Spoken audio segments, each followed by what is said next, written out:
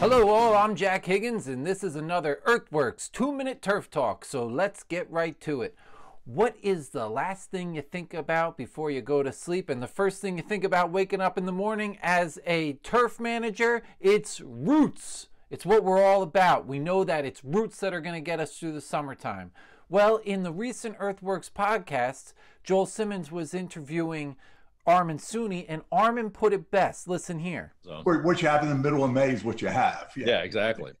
So it's that time of year, and what we have in the ground is what we're going to have to get us through the summertime. So let's make the most of it. Let's first of all talk about how did we get the roots to begin with. We got a number of root pictures in our Twitter feed in the last couple weeks. One from my buddy Ryan Merriman out east on Long Island at East Hampton, and another one from a good friend down in Roanoke, Stephen Ball at Ballyhack.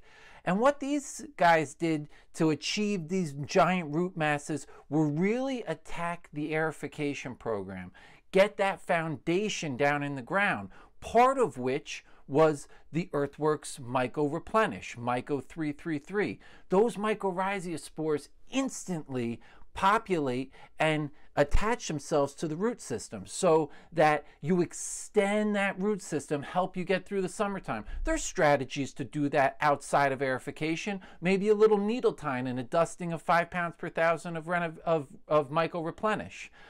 Beyond that, we need to focus further on roots with our liquid applications. C3, reducing sodium, knowing what the limitations are against roots, bicarbonate crust, reducing that.